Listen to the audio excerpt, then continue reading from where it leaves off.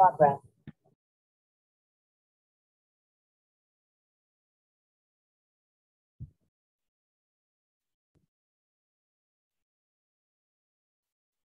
Hello, Ming. Is anything the problem?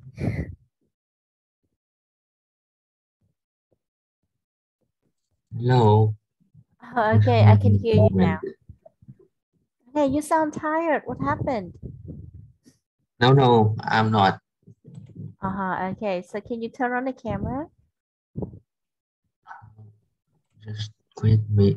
Okay. Can you hear Okay. me? Yeah, of course I can hear you. Okay. Okay, oh, you're still using your mom's laptop? Now, this is my new laptop. Oh, it's your new laptop. Okay, good to know that you have your own laptop now. What happened to your PC? I think my PC is broken, so I think using. Okay, so you like what did the like mechanics at the store tell you? What did the technicians at the laptop Can, store tell you? can you say again? Yeah, I'm just asking about your PC. You said that your PC was broken, and last week you took it to the shop, right? You took your PC to the shop, and I was just wondering what happened, like at the shop. What did the technicians tell you? I think it takes a long. It's overall week, so yeah, I cannot wait. So I think if I still use as PC, it is maybe broke again. So I would I would better choose a laptop because um, it may be more hoàn thiện là gì không? More hoàn thiện, more complete. Yeah, more complete. It's more complete and it may not broke like that PC, and I can bring my laptop to anywhere I want. Yeah, but the problem is that your laptop is going to be very fragile, kiểu như là dễ vỡ đúng không? Very fragile, rất là mỏng manh. Okay. And another thing is that it is also very weak. It cannot contain a lot of heavy games. Not really, because my laptop I am using now is a gaming laptop. Oh, it's a gaming laptop. Okay, I see. How much Yeah. did it cost? It's more expensive than the previous one. Like Because I choose this around 15 million? more. More than 15 million. Okay, around 20 then. More than 20?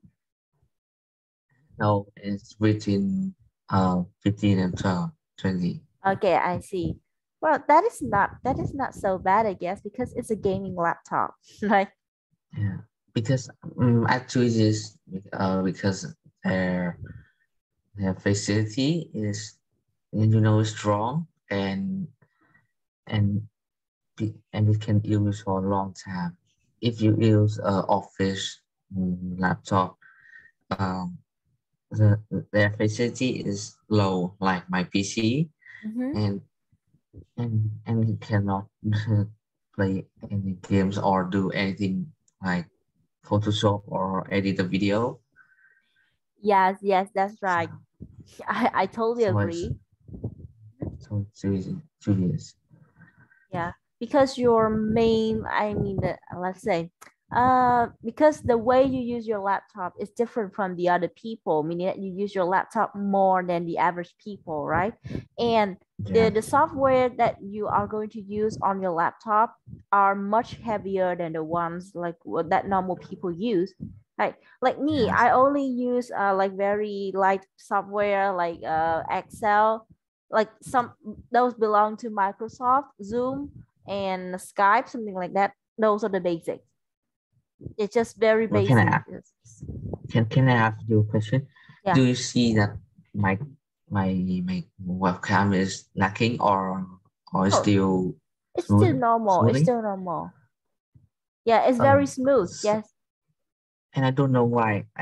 I see your webcam is really laggy and is I can still I can clearly hear you, but you Ah. move very like slow and yeah, I don't know why.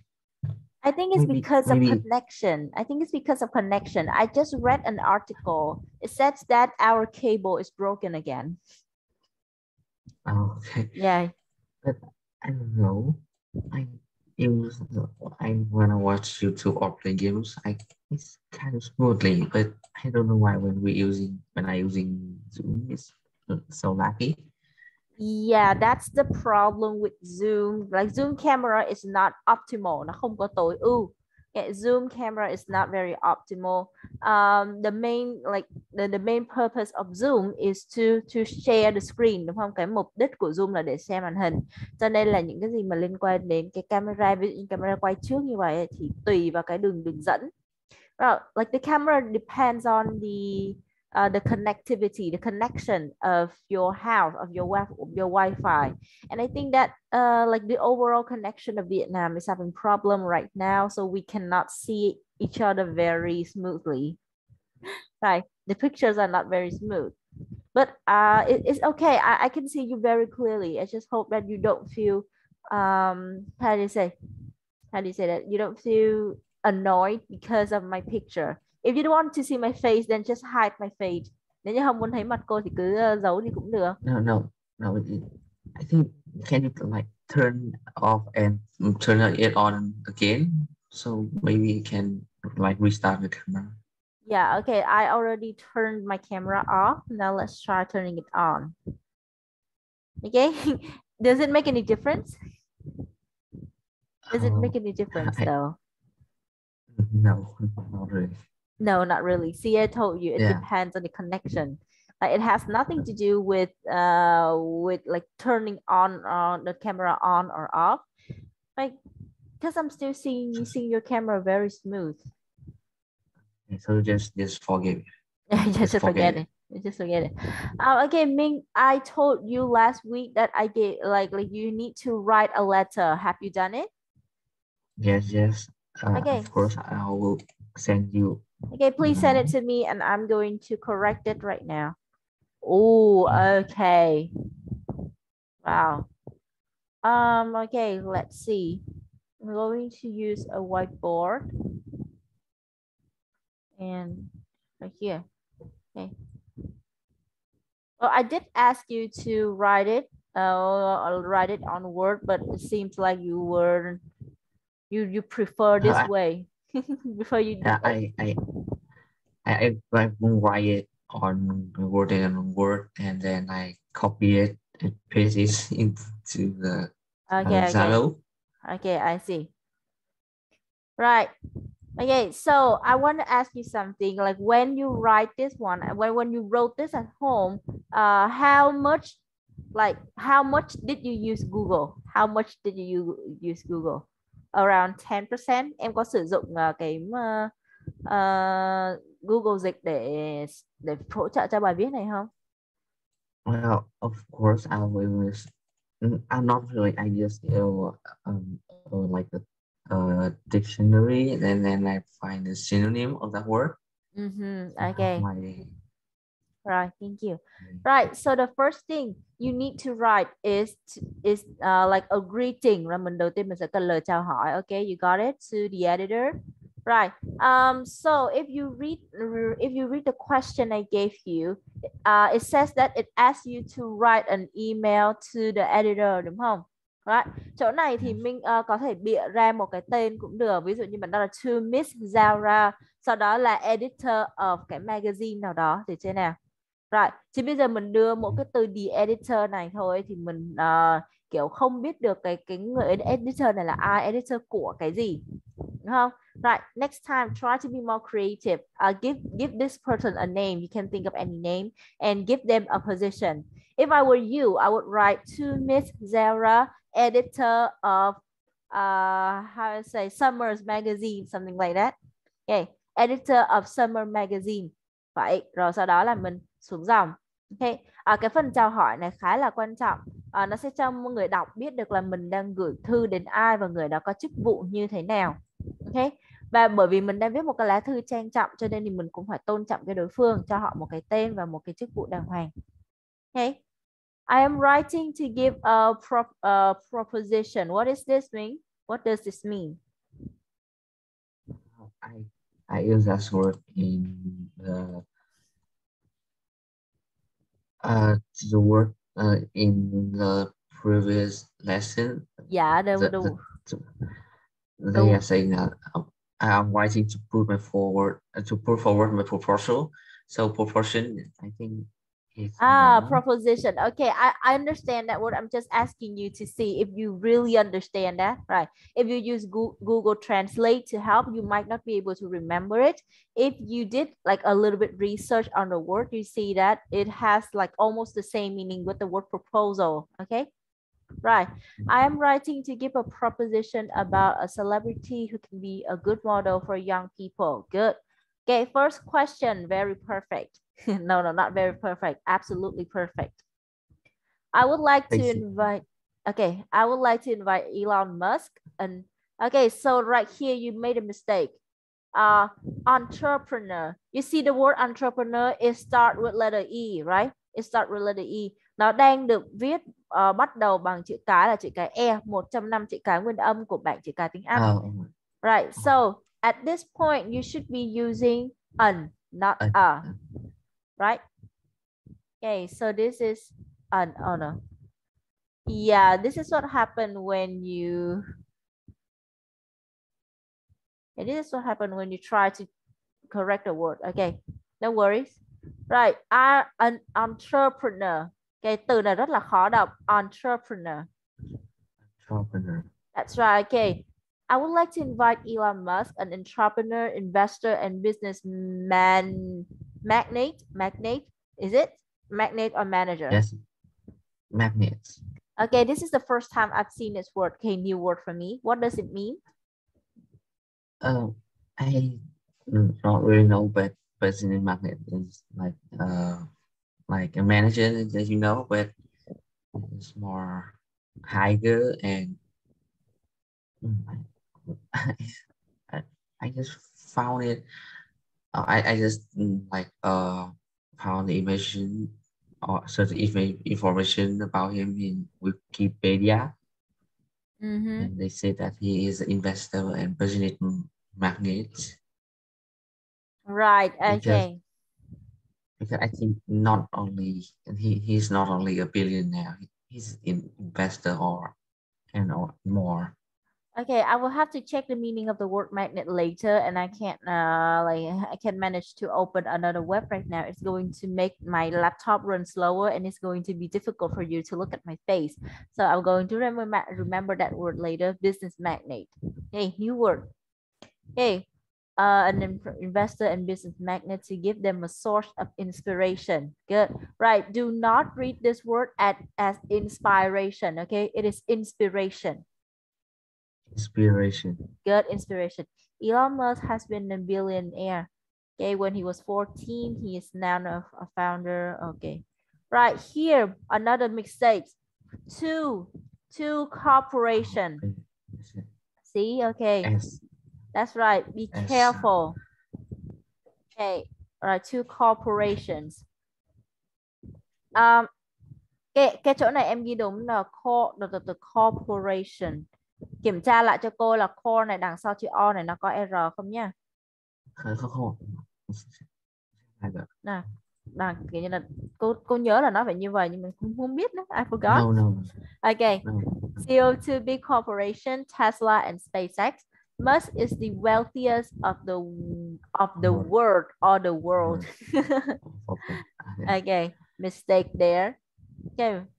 According to both the Bloomberg Billionaires Index and the Forbes Real-Time Billionaire List. Good. Behind that, successful. Okay, so you see here, you use the word that, right? So after that, it should be a noun. Đúng không? After that, it should be a noun. Right? Bởi vì that nó giống như là cái từ để gọi this girl, that boy, đúng không? Thì đằng sau that mình phải là một danh từ. So it's successful a noun. No, it's an adverb. No, it's an adjective. Successful is an adjective. Yeah, Successfully is, yes. is an adverb. Okay, so you should use success here only. Okay. Behind that success, he has had to, yeah, he has had to overcome many failure to reach the top of the mountain. Good. When he was a child, his, okay, what is this? Another new word for me.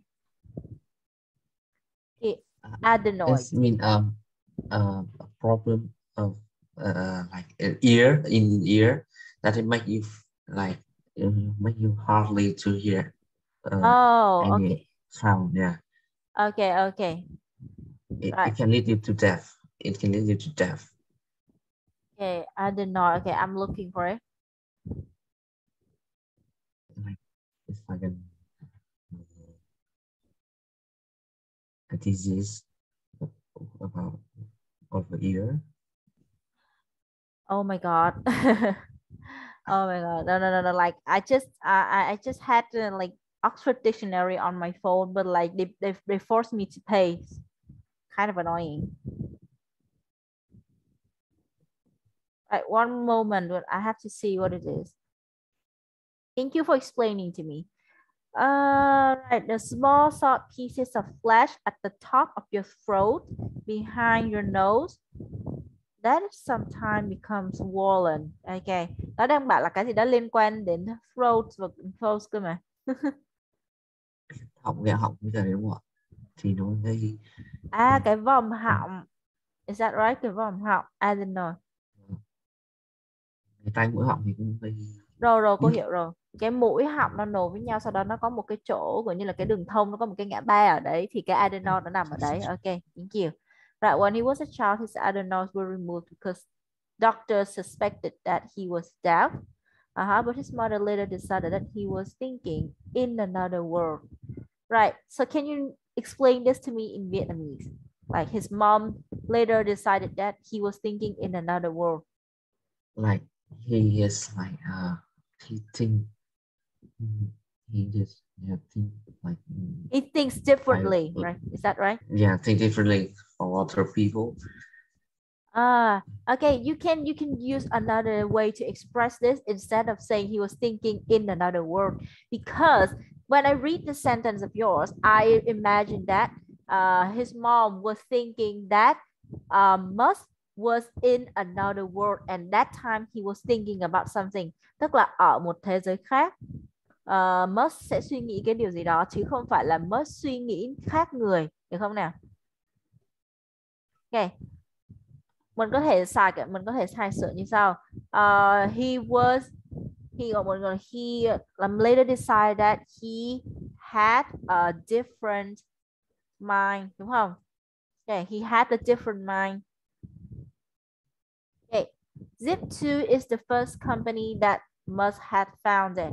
Okay, so remember you are telling his backstory. So remember to put it in the verb, the past tense, right? Okay. Okay, Zip2 was the first company that must had found it. Then Compaq acquired Zip. Okay. Ooh, good. There are a number of contents about how his billionaire achieved, how this billionaire achieved. Okay, you là em đánh vần sai chứ achieve nè. Achieve his goal. My suggestions are as follows. How he performed. As follow này thì em sẽ để cái hai dấu chấm ở đây để chơi dấu hai chấm ở đây này, để người ta biết có cái dấu hai chấm để người ta dừng lại, để người ta lấy hơn, người ta đọc tiếp. My suggestion for, cái này là đề bài nó yêu cầu gì nhỉ? Okay. What does the test ask you? I asked you that like a magazine is publish an article about Okay. a man or a woman who will be good model Yeah. for young people. Yeah, I see. So the contents, where you were talking about the contents. Rồi, ok, vậy thì mình đang gợi ý nội dung cho bài viết đúng nhỉ? Rồi, vậy thì em có thể nói là my suggestion for the article, tức là cho cái bài báo, để cho gợi ý cho cái bài báo. My suggestion for the article are as follows. Okay, how he performs his dream to space. Right. Cái này là biến ước mơ đi vào vũ trụ thành hiện thực đúng không nhỉ? Okay, okay. You can say fulfill. Do you know this word? Okay, how he fulfill his dream of coming to space, of going to space. Okay, did Elon Musk used to work at NASA? No, he not. He want to like buy he really like going to space and especially Mars. So he told that when he was a millionaire, he was trying asking Russian to buy their rocket, their rocket to buy the rocket to go to space, but Uh-huh. they refuse. They refuse, and then he feel annoyed. So that's the reason why he found a country a corporation called Space. Okay, so let's sum it up because your sentences were a little bit messy. So Yes. Elon Musk never worked at NASA, right? Never worked at NASA. Yes. He just Yes. liked the rocket and he just wanted to go to the space. That's why he asked the Russian to sell their rocket to him. Yes. Uh-huh. So did he go to space himself or did he send other people to go to space? Yeah. He likes a rocket actually, uh, and and he want to send it into space to like achieve the goal that human can live in Mars. Mm-hmm. Like you see that he almost has made a lot of recycle rocket that it can use it can use many times. Mm-hmm. Okay, so So I'm just trying to figure out if he had come to space or not. Cô chỉ muốn hỏi là xem ông đây có đến vũ trụ bao giờ chưa hay là kiểu ờ, chỉ phóng tên lửa lên thôi. no, not yet. Okay. No, not yet. One day. Okay. Yeah. Okay, so this might not be true, right? This might not be true. How he fulfills his dream of going to space. Đúng không? Làm thế nào để anh ta đạt được cái giấc mơ mà đi vào vũ trụ, đi vào không gian? Là vậy thì cái người đàn ông này chưa đi vào không gian bao giờ. Đúng không? Maybe I would choose like going to like he dream going À, oh, you, to Mars. To Mars. okay, to Mars. Okay, but I'm going to leave it here. Okay, check your information one more time and fix it at home. Okay. Okay, how he learned from his experiences on how to deal with life's changes. Okay, rồi nếu như mà experience nó đếm được và nó đưa về số nhiều như vậy thì sẽ là trải nghiệm. Trải nghiệm tức là sao? Đến đâu đó là lần đầu tiên, đến đâu đó lần thứ hai, đến đâu đó lần đầu cũng như lần cuối. Nó là trải nghiệm, right? Là những cái việc mà mình làm một lần, làm hai lần ở những nơi mà mình chưa bao giờ mình đến. Đó thì gọi là trải nghiệm. Thì ở đây cô nghĩ là mình đang muốn nói về kinh nghiệm cho nên cô sẽ xóa cái S đi. Right. How he learns from his experience on how to deal with life changes. Good. How to overcome obstacles. Okay. Chỗ này là mình nè. Cô thêm cái chữ fulfills và chữ learn, cô thêm S vào nhé. Bởi vì ở đây mình đang xài cái công thức là đảo ngữ. Được chưa? Mình xài công thức đảo ngữ. Bởi vì những cái từ là how nè, right, là những từ để hỏi đúng không? Và mình để ý thấy trong câu hỏi ấy, nó sẽ là how does sau đó cộng với chủ ngữ. Nhưng mà đây không phải là câu hỏi nữa cho nên là cái does đó nó biến thành cái S đằng sau cái động từ. Được chưa nào? Okay, I am assured that. Okay, so remember assure is a verb. Assure is a verb and a verb cannot stand with to be. Động từ không được phép đi với to be. Được chưa? Có thể là minh lộn là cái assure này là tính từ nhưng mà không phải. Chỗ này sửa thành can cho cô để đổi thành động từ khiếm khuyết. Được chưa nào? Yeah, I can assure that Elon Musk's guidance would have a positive impact on young people. Được chưa nào? Rồi. impact on, để lại cái tác động gì đó lên giới trẻ, vậy thì mình sẽ phải xài on. Okay, có tác động lên giới trẻ, lên người trẻ. Who are just going out of the nest. And I strongly believe that other people should be on my side. Được chưa? Should be on my side. One more thing, chỗ này là others mà Minh thêm s, tức là nó đã bao gồm chữ people trong đấy rồi. Others mà có s thì không cần people, còn nếu như mà order không có s mới cần có people ha. Right, good. Okay, so I'm going to copy this and I'm going to send you in your chat. Okay. Right? Okay, so overall, you did a very good job telling, completing the requirements of the question. Rồi mình đã làm rất tốt trong cái việc mà hoàn thành cái yêu cầu của đề bài là giới thiệu một người trẻ, muốn là một người mà kiểu như là có thể trở thành tấm gương sáng. Nhưng mà đọc kỹ lại cái đề giúp cô nha, là nó đang kêu là ở nước mình hay ở nước ngoài.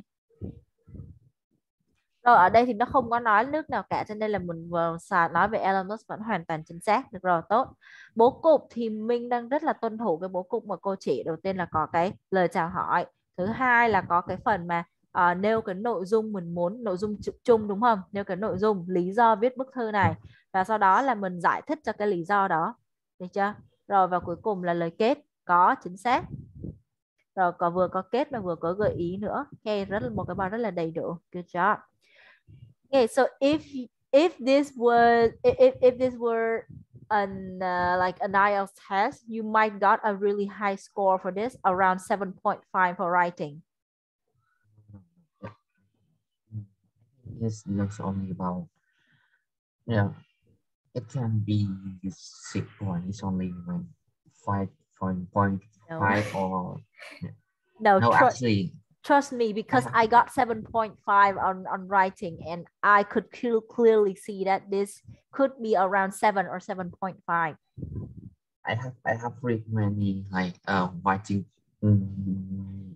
writing class of IELTS, and I see that they use more professional More words advanced and words, right?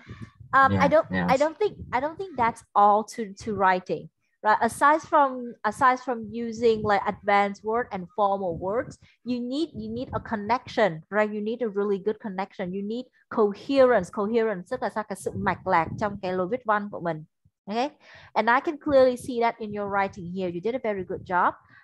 Okay, you have you have an opening, you have a good ending, right? You also like everything is connected quite good.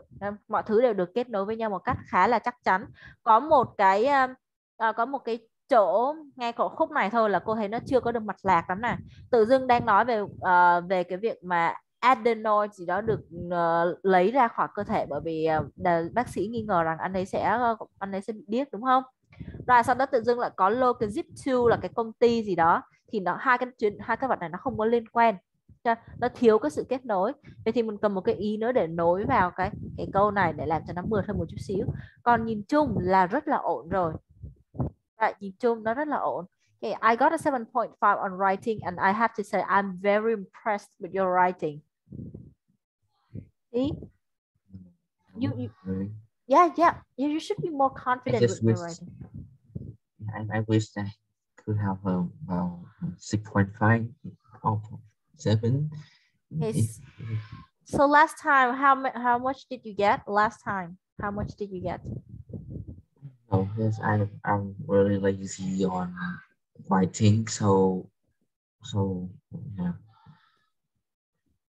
Don't tell So me you didn't finish everything in writing.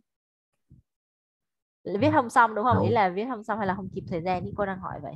no, like I lazy on it when I'm lazy on writing, but whenever I have a homework about writing, I try to do it my best. Yeah. So So maybe because you were lazy at the time, and that you didn't pay much attention to the writing, that's why you got low marks. But I trust your ability. I trust your ability.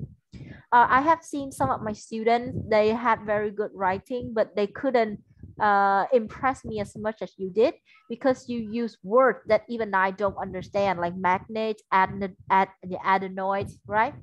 And right, the way you connect everything to your story, the way you connect your story was very good. Okay, I understood most of it. It's just that there was one mistake right here. It's not a mistake, it's like uh, an error that could be fixed, đúng không? Đây sẽ là một cái lỗi mình có thể sửa được bằng cách là xem lại cái thứ tự viết của mình, xem lại cái thứ tự các cái nội dung của mình.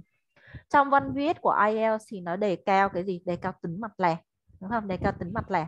Và những cái yếu tố như là từ vựng và ngữ pháp nó chỉ là cái phần thêm vào để nó quyết định thôi, được chưa? Chứ bây giờ mà mình viết một cái bài văn mà chả có mở đầu, chả có kết thúc, chỉ có mỗi cái đoạn giữa thôi thì nó còn gì là mạch lạc đâu. Right. Ok, nó không có cái sự kết nối gì cả, không có một tí xíu mạch lạc nào cả, thì viết văn như vậy thì có sử dụng cái từ cao cấp hay là ngữ pháp cao cấp đi chăng nữa thì cũng không được, cũng không được điểm cao. Ok, một cái bài văn rõ ràng dễ hiểu, người ta nhìn vô, người ta đọc, người ta thấy thích là người ta sẽ rất có cảm tình và dễ cho điểm cao. Right, you did it. Okay, good. Right, thank you so much. I have sent you the correction that I just did right now. Okay, remember to copy it into your Word file. Okay. Right. Okay, can you wait a moment? I need to check something. I think last time we finished.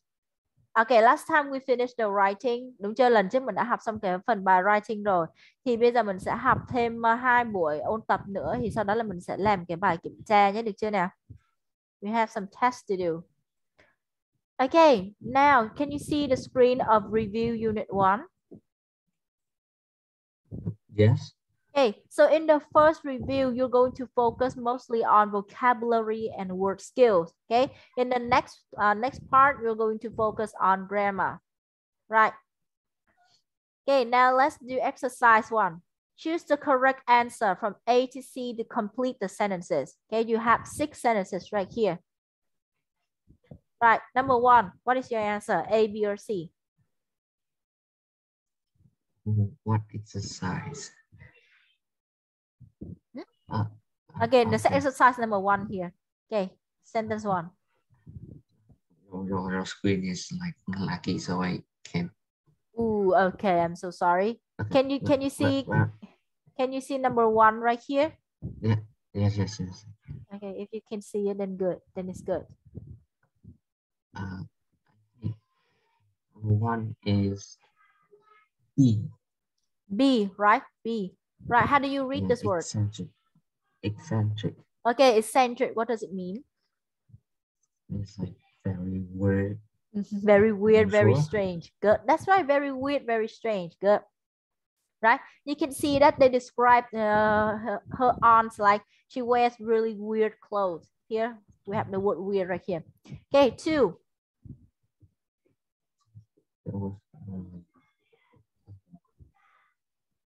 A, B, or C? B. B, okay, you said B. Right, so why not A or C? What is A? Stingy, what is A? Stingy is in the negative meaning. Yeah, stingy has a negative meaning. Good. And C, it has positive or negative meaning? Positive. Positive. And B also is a positive word. But how, like, what makes you choose B but not C? There's the word passionate. Passion is mean that you have appreciation of something. But okay, so passionate is that you have a passion for something. But if you put it in here, does it fit the context? Does it fit the context? Nó có phù hợp với cái ngữ cảnh này không? Passionate is like you are really passionate about your PC. Okay, if I talk about PC and gaming, you can talk for like 1 hour nonstop. That is passionate. Okay, so passionate is not the correct option here. Remember that. My answer for this should be considerate. Can you say it? Considerate. Considerate. Good. Considerate is like you show the other people that you care about them. Okay, you show that you care about them. Okay, so in this sentence, someone is thanking another person for waiting for them. Okay, so if you come to class earlier than I do, I would say thank you for waiting. It was really considerate of you. Right. Cái điều mà bạn vừa làm thực sự rất là cảm kích, cho tôi rất là cảm kích cái điều bạn vừa làm. Okay. Và considerate này là bày tỏ thái độ quan tâm. Còn cái passionate là đam mê. Just like I told you, if you talk about PC and gaming, you can talk for 1 hour non-stop. Okay, but and stingy is like stingy is like you have money, you don't want to use your money on anything for anyone, like your friends treat you to milk tea sometime but you never treat them back, đúng không, gọi là keo kiệt. Right. 3. Quiet.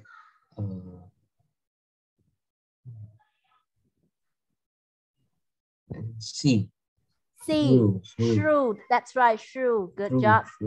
Good. True is the correct answer. Okay, I'm going to explain the other two. Critical. Critical is like you judge everything a lot. Okay, so before you buy a PC, you tend to be very critical, right? Hey, you need to consider it between either this PC is better or the other PC is better. Okay, so that is critical. Selfless is like you care about the others too much that you forget yourself. Okay, you'd rather sacrifice yourself for the others. That is called selfless. And shrewd. Shrewd is like you have a very smart, you have a very clever mind. You have a very clever mind. You think ahead of the others. Mình tính toán trước cả người khác luôn. Okay. Number 4.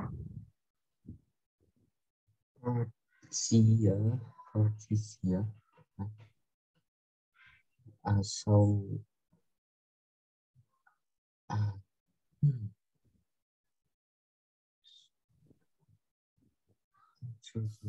vain. Hey, So I guess vain, yeah, vain is the only option that is acceptable here. Why? What is cruel? Cruel is evil. Cruel is evil. Bad.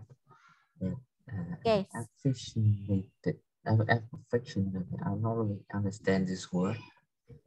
Affectionate, you can connect the word affectionate with love, care, and consideration. For example, affectionate is like you have a little brother, right? And your brother really likes you. He always hugs you and tell you how much he loves you. That means he's being affectionate. Okay, like shows a lot of love. It's different from considerate. Considerate is showing a lot of care, like chỉ là quan tâm thôi, còn cái affectionate là bày tỏ lòng yêu thương cơ. Right. Okay, so maybe A is the only correct word right here. Right, someone who is vain is too proud of their good look, abilities, or position. Okay, that is vain. Another meaning of vain. Right, good. Next, 5. Very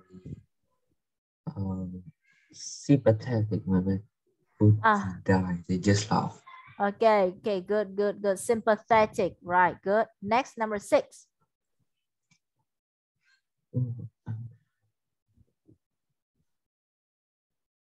Stubborn. You're so stubborn.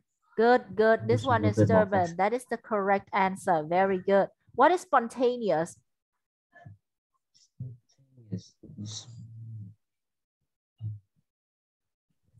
Okay, spontaneous. Okay, meaning that you do things without thinking too much. Okay, you do things without thinking too much. You like your mind is like, okay, let it go. Right. Let be free, let your mind be free. That is spontaneous. Một cách vô cùng tự nhiên, thoải mái, không có màng đến cái trắc trở hay là cái ngăn cấm nào cả. Spontaneous, cứ tự nhiên thôi. Right. So for example, if you visit your friend's house, right? And you act like you're at your own house, that is you're being spontaneous. Okay? But if you go visit your friend's house and you are too afraid to do anything, okay, you're not spontaneous at all. Right. Complete the sentence with compound adjectives formed from the words below. Okay. Right. Okay. Compound adjective là tính từ ghép. Ở đây nó cho mình một cái từ gốc, cái đề này khó nè. Nó cho một cái từ gốc, mình sẽ phải sử dụng cái từ gốc đấy, biến đổi làm sao nó ra được một cái tính từ ghép. Và tính từ ghép là như thế nào? Là sự kết hợp của hai tính từ với nhau. Rồi bài này cô sẽ hỗ trợ mình làm. Nobody in my family likes visiting my grandfather. He's really. Ở đây thì theo mình có chữ nào có thể mô tả được cái tính cách của ông này nhỉ? Nếu như mà cả gia đình mình đều không thích đi thăm ông nội, bởi vì ông nội như thế nào? Ông nội nóng tính, ông nội khó chịu đúng không? Thì có cái từ nào nó mô tả được ông nội nóng tính khó chịu nhỉ? Temperature, behavior.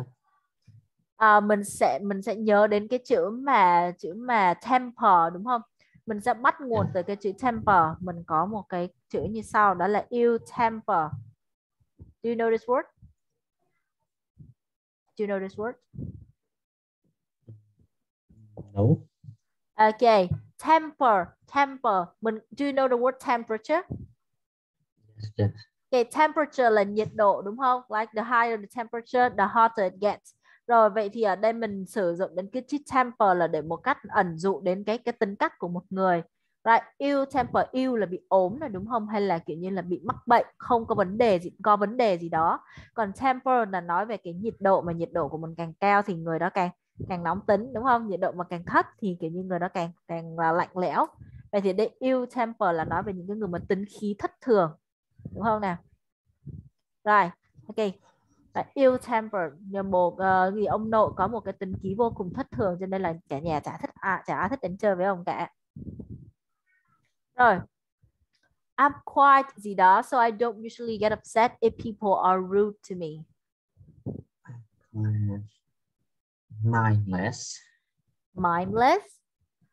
Have you ever seen the word open-minded? Yes. No, but that is not the word. No, that is not the word right here. Câu này mình sẽ sử dụng chữ go. Mình có nhớ từ dễ dãi là gì không nhỉ Minh nhỉ? Từ dễ tính á. Outgoing. Outgoing is like, oh, I enjoy the outside world. I love going outside. That is outgoing. Có một chữ nó bắt đầu bằng go luôn. Không phải bắt đầu bằng go mà có chữ go ở trong đó luôn. Nhưng mà là chỉ cái tính cách dễ dàng. Anything is fine to me. Easy. Easy going. Easy going. Ok, easy going đúng không? Easy going là rất là thoải mái, rất là dễ tính. Anything is fine. Right. Next, those children are very Good behavior. good behavior is a noun. Nó là một cái danh từ ghép đúng không? Danh từ ghép là bao gồm một tính từ đứng trước một danh từ. Còn ở đây tính từ ghép là bao gồm hai tính từ cho cô. Đó, còn mình xài cái chữ behave là đúng rồi đó. Rồi, mình có well behave. Well behaved. Đúng rồi, well behave. Right. Rồi kiểu như là rất là cư xử, rất là ngoan ngoãn nè, well behave. Rồi tiếp tục, chúng ta có câu số 4. My parents never judge people. They are fair. Never judge people. Không có xét đoán người khác. Okay, so there I can give you a hint, like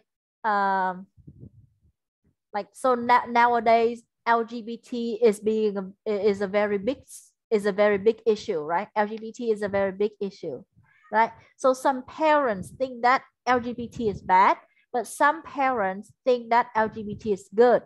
Okay, so those who think LGBT is good, what do we call them in Vietnamese? Những cái người mà có cái đầu óc mà chấp nhận cái chuyện LGBT đấy thì mình gọi họ là những người có đầu óc như thế nào nhỉ?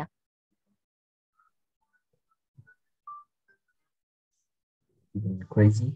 No, not crazy. They're very open-minded.